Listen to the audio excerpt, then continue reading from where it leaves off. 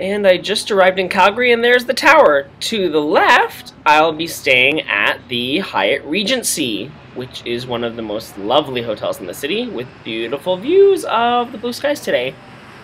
Zooming up the elevator to check out the hotel's signature suite. And here we are inside the Hyatt Regency signature suite, which has been formerly called the Royal Suite, after the fact that Prince William and his Kate stayed here during Stampede. You walk directly into a large family room space with TV and comfy couches, and there's also an antler chandelier and a little dining room. Coming from the family room into the study, we're going to walk down a short little hallway before we head to the master bedroom.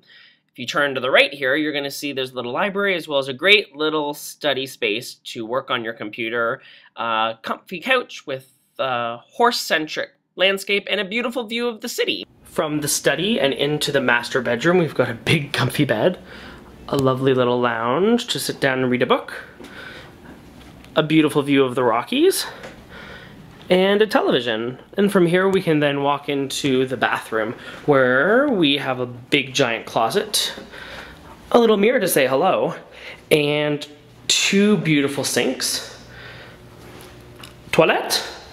On the left we have a glassed-in shower, and to the right we have a beautiful big jacuzzi tub.